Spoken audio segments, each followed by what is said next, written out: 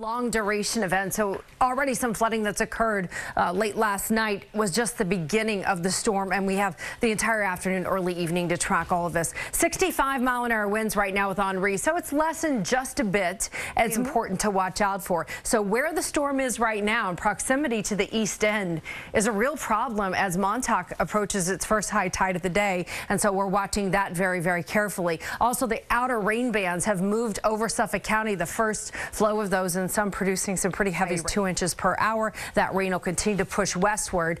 We will be tracking this as the rain kind of piles up, but we're also concerned about the winds that will be behind this. So we know there's a lot of water falling from this 2 inches per hour. That rain will continue to push westward.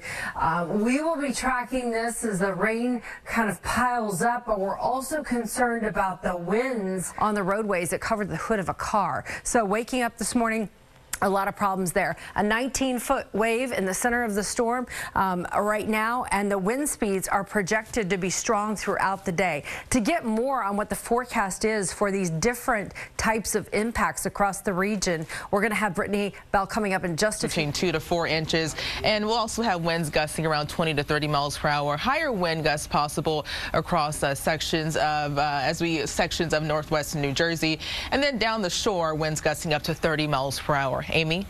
Thanks, Brittany. Great to kind of put it in perspective for everyone to see the different zones and where they are. Right now on the radar, we're getting some heavier bands that have just passed past Southampton. Now Brookhaven getting the heavier rain. Oranges and yellows indicating these downpours just past Center Mauritius. You've had another downpour move through there. This rainfall could go to 2 inches per hour as the rainfall rates increase. Out in the water, 19-foot waves in the center of the storm. Close to the shoreline, it's been 10 to 12. And looking at the estimates for the rainfall totals, can't emphasize enough the problems they've already had in New Jersey, where there are flood warnings underway. Up to 8 inches estimated by the radar for the amount of rain that they got last night and early this morning.